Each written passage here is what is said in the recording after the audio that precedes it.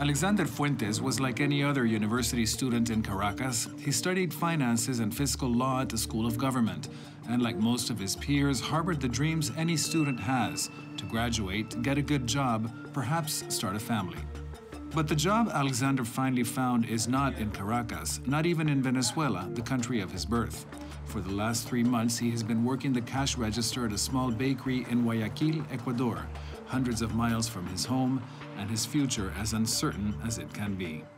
Mi vida en Caracas era de despertarme a las 8 de la mañana para ir a la universidad a las 12, agarraba el propio ser humano de Caracas, pues agarrar metro, ir a la universidad, cumplir las horas de clases y volver a la casa, cumplir con las tareas, con que decimos nosotros las tareas para cumplir, y era así de lunes a viernes.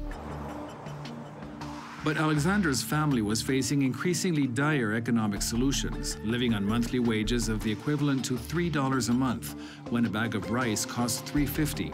One day, a friend proposed a solution. Yo te estaba comentando con un amigo y me dice, no, tú lo que tienes que traer es dinero porque hay. Porque todo está sumamente muy caro, pues, ¿me entiendes? Ahí hay, entonces lo que estamos fuera, al ir tenemos que llevar ese dinero para poder comprar y abastecer las necesidades que tenemos en la casa. They decided to leave their country and to try to make their way to Ecuador, the only country in South America that uses the US dollar as its official currency. Salí de allá de la nada, pues. De un día para otro un amigo me dijo, ¿te quieres ir conmigo a Ecuador? Vamos a emprender una nueva vida, vamos a trabajar por nuestros seres queridos. Acepté, pues, por ver las necesidades de mi familia. Y bueno, empecé a trabajar acá, en Ecuador, con esfuerzo, algo que no estaba acostumbrado. Y no le voy a mentir que a la semana yo decía que a la semana me hacía $100 y me iba otra vez a Venezuela porque no aguantaba, no estaba acostumbrado a estudiar, pues. O sea, no estaba acostumbrado a trabajar. He misses his family, but after nearly 2 years in Guayaquil, he says he is able to send enough money back home to support his parents and grandmother. Also in Guayaquil, Francisco Antonio shares a similar story. A barber and construction worker by trade, he too made the perilous overland journey from Venezuela through Colombia to reach Ecuador. He did it on foot and by bus. Like Alexander, his journey represented broken dreams. Mi idea era salir del país, pero, o sea, de paseo, turista. Pero lo que me llevó a salir del país fue la crisis, o sea, y el amor a mi familia. Porque la realidad, yo tengo 33 años y yo siempre he dado todo por mi familia. Por mis 2 hijos, mi mamá, mi abuela, mis tíos, me gusta que ellos estén bien. Y la realidad, lo que dicen de Venezuela es la pura realidad. O sea, es la purita realidad, no hay nada que ocultar. Skyrocketing inflation and a deep depreciation of the Venezuelan currency have left the majority of the country virtually impoverished.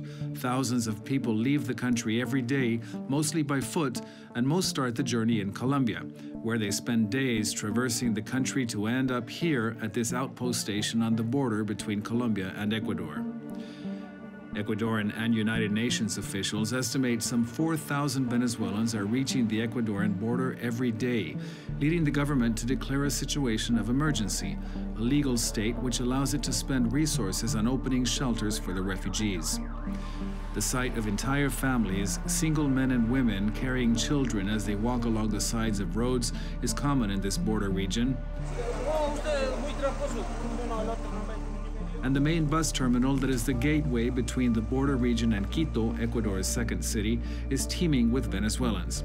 Some of them make their way to makeshift camps in Quito, others climb aboard buses taking them to neighboring Peru. Bueno, a los CTT, los centros temporales de tránsito que... Cesar Mantilla is in charge of running temporary shelters set up by Quito's municipal authorities. Vemos desde algún tiempo atrás cómo ha venido incrementando la migración de la población venezolana. Es importante también el ir citando y viendo qué tipo de personas están ingresando también cada vez más Hace un año atrás teníamos una migración con personas que tenían un poquito mayor alto en cuestión de estudios, la mayoría venía con pasaporte o cédula. Hoy las características de la migración venezolana, no solamente a nuestro país, sino a toda la región, han ido cambiando, han ido evolucionando. Ya no todas las personas tienen una preparación, no todas las personas ingresan con pasaporte, están viniendo con cédula, con la tarjeta de la comunidad andina. Entonces, en realidad, la realidad de cada una de estas personas va cambiando. The Ecuadorian government is struggling to find a way to deal with the influx. International treaties require it to recognize the status of refugees, a legal classification that would afford basic rights to new arrivals. As a way to stem the flow of refugees into the country, for a short period it required Venezuelans to show valid passports for entry into the country, but a court suspended that measure for 45 days. Fernando Lopez heads the Jesuit Service for Refugees, a church-led organization that advocates for their rights. Lo que pasa es que cuando tú llegas huyendo de tu país, porque te van a matar en el caso de Colombia, pero también huyendo de Venezuela, porque el hambre y la falta de salud te pueden matar, y porque el no estar de acuerdo con un gobierno también te puede representar que te maten y te amenacen, es un tipo de condición de migración, de movilidad humana, en necesidad de protección internacional, con altos niveles de vulnerabilidad y con el derecho a que me reconozcan como refugiado. But classifying tens of thousands of Venezuelans as refugees gives them access to basic government services, such as free health care and education. And according to some who oppose the flow of migrants, it is putting undue pressure on a stagnant job market. Ecuador's economy is relatively stable. Exports of shrimp, oil, and other commodities have already surpassed 2017's figures, and the remittances of US dollars from Ecuadorians living abroad are at a 10-year high. Pablo Dávalos is an economist in Quito. He says while the economy is strong, the formal job market is restricted, inundated by a wave of tens of thousands of former government workers who were fired by the current administration. Personas migrantes que entran al sector formal deberían ser susceptibles de tener todos los beneficios del sector formal. O sea, empresas que utilizan trabajadores migrantes deberían, estos trabajadores migrantes, establecer todos los beneficios que establece la ley. Caso contrario, tú generarías una asimetría entre los trabajadores migrantes y los trabajadores ecuatorianos. Y en esa asimetría, quien gana son los migrantes, porque no van a reclamar seguridad social, salario mínimo, estabilidad y mucho menos, ¿no? Y eso excluye a trabajadores nacionales.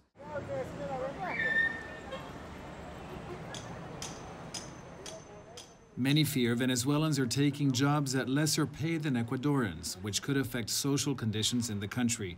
There have already been some physical attacks and racist comments on social media regarding Venezuelan refugees. Y lo que estamos también viendo son María Clara Martín represents the United Nations High Commissioner for Refugees in Ecuador.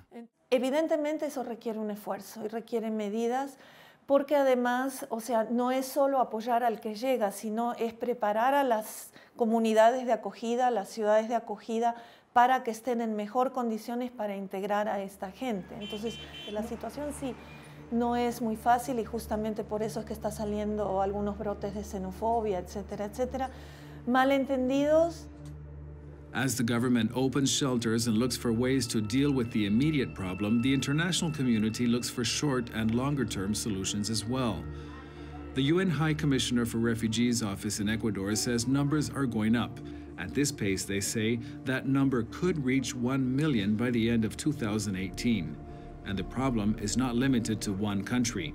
Many Venezuelans tried to simply pass Ecuador on their way to Peru, Chile, and Argentina.